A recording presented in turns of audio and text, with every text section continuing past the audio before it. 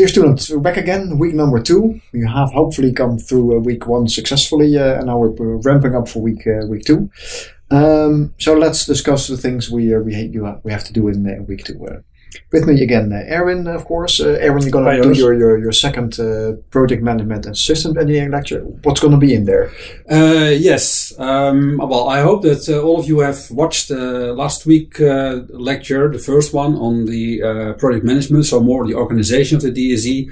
And this week, we typically give this lecture in the beginning of the week, so I hope that you can also watch this video in the beginning of the week. We're going to talk a lot about the requirements. If all is well, you have received your project guide from your tutor, and in that project guide you find a list with user requirements that either has been written down by the tutor or has been given to the tutor by an external client.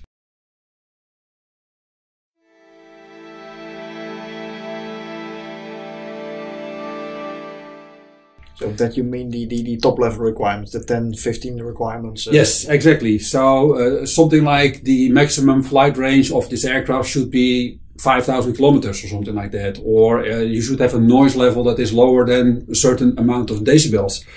So what we want you to do in this second week is actually to prepare for the baseline review. That is that you are going to critically analyze the requirements that have been given to you. You have to make sure that all the requirements that are given to you are feasible, are doable. Because if you have a requirement that you cannot meet, you have a so-called killer requirement, and that is, basically the end of your project. So what we want you to do is to identify those killer requirements, and if there is a need for that, to negotiate with your tutor or with your external client to say, well, can we lower this particular requirement because it is impossible to meet with this. You have to...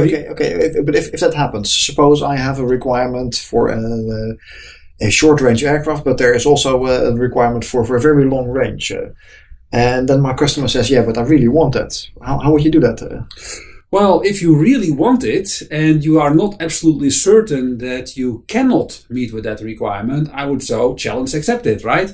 So then you go for it and try to squeeze out every bit of performance from your design that you can meet with both requirements. Okay, so it's probably going to be a bit of negotiation and a bit of give and take between you and the tutor or the client. Exactly. And of course, it will help that if you have started, hopefully last week, you have started your literature study so that you are aware of the capabilities of competing aircraft, for instance, that you realize, this one is a completely ridiculous requirement. So we for sure will never be able to meet that one. So you have to tell your tutor, this is something that we cannot do, and for this and this reason. Of course, you have to motivate that you cannot meet with that requirement.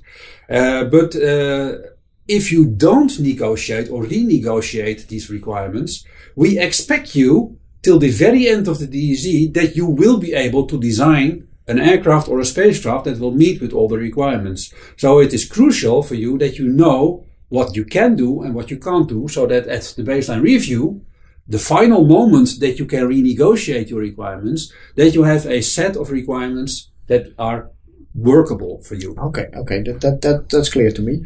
But now I've seen that I have gotten this list of top level requirements. They're rather at the top level. That's why they're called top level requirements. Yes. But I expect that you would need to detail them in much more detail. Yes, exactly. Because you need to go in the end to the subsystem design. Yes. And we already expect that you're going to do that in this second week, so that you have an overview of not just a feasible user requirement, but you can translate them to actual system requirements and mission requirements. So from your top level user requirements, you can already identify, well, this is something that is related to the system itself. So that's why we call them system requirements. But suppose that you have a range requirement. Yeah, that's typically something from operations that, we call that the mission. So that is a mission requirement, a top level mission requirement.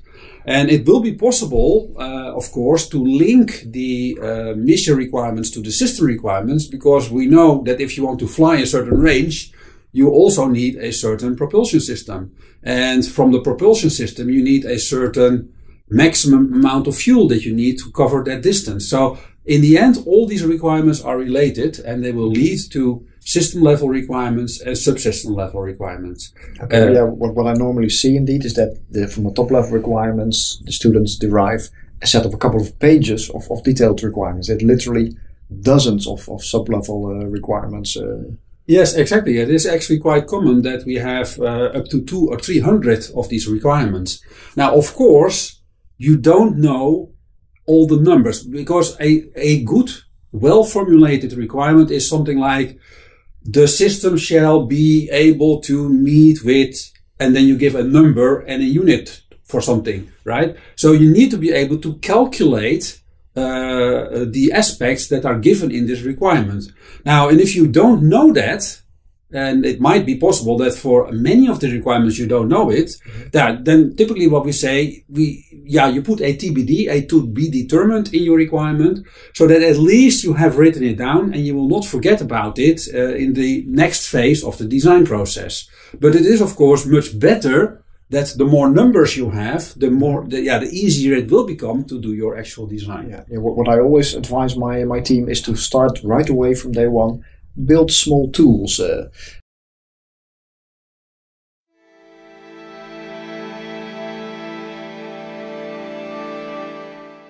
Just build an Excel file in which you can play a little bit with the numbers or do some Python programming, and slowly but steadily that tool will build into an integrated design tool, and it will also make it possible to later to verify your data, to do a verification, validation of what you have done. And so start building these tools right away from the beginning. That really helps. Yes, and you will also see that the further down you go along the let's say the DSE timeline, the more detail you require, of course, for your design process, so that you will expand your tools.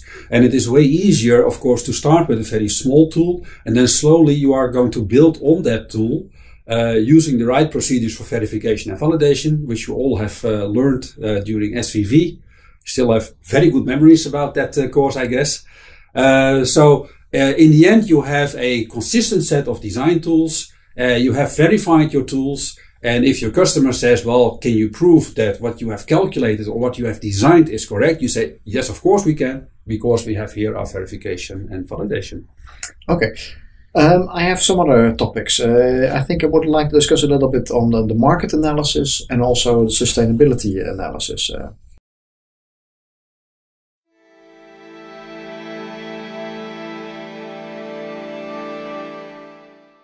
What we normally have is that we get an assignment from an external client or from the principal tutor, but there will be a product in the end. There will be a wind turbine, there will be a rocket, a satellite, an aircraft. Somehow it has to fit into the market.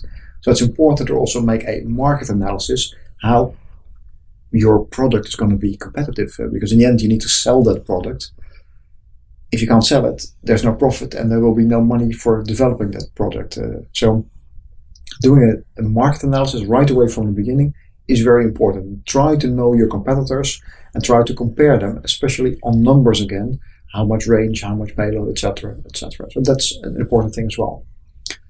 Another topic is sustainability, and I think it's important to really start thinking on that right away from the beginning. What's your view on that? Yes, that's true. Well, we know that sustainability is a hype. It is a buzzword, as we call it. And governments and but also the market will not accept a design that is unsustainable.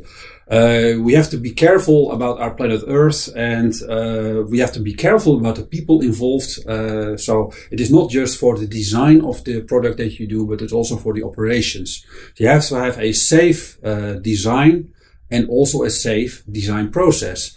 So indeed, you have to think about sustainability, because if you are restricted by this, it might actually lead to a constraint in your design or additional requirements that will, you will not be free to design whatever you like, because you have these constraints from sustainability. Yeah, and I think it's even more than a buzzword nowadays. In the end, we have to protect our planet and make things possible, and as engineers, we need to find solutions for that. But you can take that in a very wide range. Sustainability, if you look at the clear definition, it says a sustainable world is a world in which we can fulfill our needs without compromising the ability of future generations to fulfill their needs. So it doesn't have to do with just naming something to be green, but it has to look in long-term development of what you want in society. So it's a very wide topic. Yes, indeed. And in fact, to go a little bit back to your market analysis, that is actually a similar process. It is not just that you are looking at how your product will fit into the market, but also to find a niche in the market. If you design something that does not exist yet, then obviously penetrating a certain market segment is easier than if you have a lot of competitors. So what we also advise usually is look at, from a very high level, look at your product. If you can come up with a slight additional requirement for something that your system can also do, and this additional requirement will not cost you so much money to improve on, it means that your system is much more versatile and can be way stronger in the market than if you would just stick to the basic set of requirements that have been given to you. So we always advise, look at the market, try to derive additional requirements and make your product, your final product, a lot stronger. Okay. We have not spoken about the designing itself.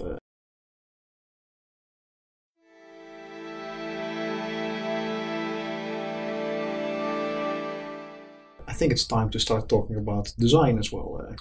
And I think once you have that list of requirements available, that is the moment you can start really brainstorming. I always see that students really want to do the brainstorming, come up with nice designs very, very early in the process without having an understanding of all the detailed requirements. But I think now, by the end of the second week, it's more or less time to start that brainstorming process in a serious way. How many concepts would you like to devise normally? Well, yeah. If we tell the students right from the beginning, you have to come up with 200 different concepts, they say, well, no way that we're going to achieve that. But a different concept does not have to be a concept that is different in all its aspects. You can have an aircraft with 2 engines or with 4 engines.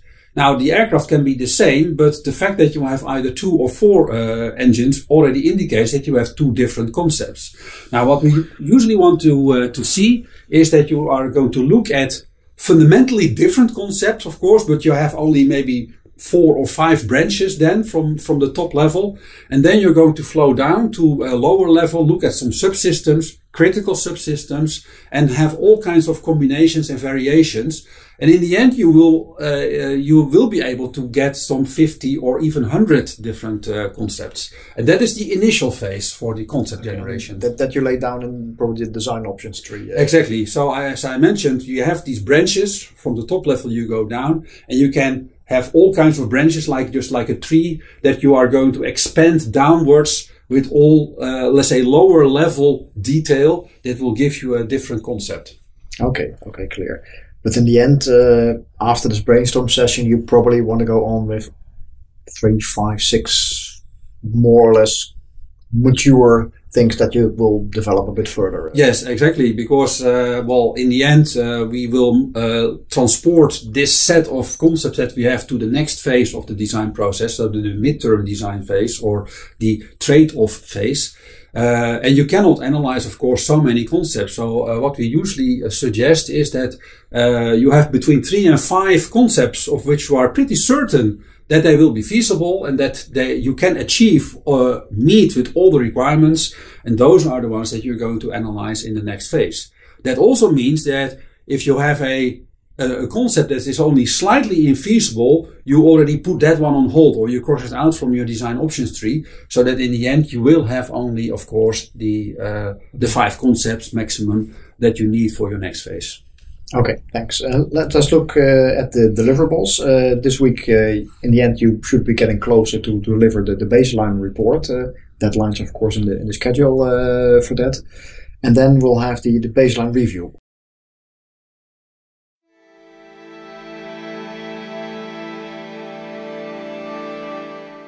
What can we expect from the baseline review? Yeah, the baseline review is typically the first review that you have in the DSE. There are 3 reviews. You have the baseline review, the midterm review, and the final review. And the baseline review covers actually the work that you have done in the first 2 weeks. So part of it is the organization of your project, but you have summarized in your project plan. And the second most important part is, of course, the review of the requirements. As I mentioned, you want to freeze the requirements, but you want to freeze feasible requirements. So there is you discuss the top level requirements. And of course, you show already that which concepts that you have generated and the down selection to those feasible concepts that you are going to transport to the next phase. So use this review to get input from your tutor, get input from your coaches, and hopefully your external client, if you have one, is there as well. So in that sense, I want to advise all of you, think of people you might want to invite and do it on time. Because everybody is very busy, and if you only do it one day before, then obviously you can maybe receive a no because people cannot make it then. So use this review also to get information from other sources than just your tutor and coaches. Yeah, and just to give you a bit of an idea, at the midterm review and the final review, we want all of you to present a part of the work you have been doing. In the baseline review, the amount of work is not that much yet, so 2, 3, 4 presenters probably should be enough for that the baseline review. Yeah, and you can actually link this to maybe your personal goals for the DSE. If you are a little bit scared for presenting, maybe this is an excellent environment. It is still an educational environment, right? So you can hopefully practice your presentation skills and also get feedback on what you do right and what you might be able to improve. Okay, thank you very much. That wraps it up for this week. So we'll see you again next week for week number 3. Yeah, okay. Well, best of luck and we see you. Bye.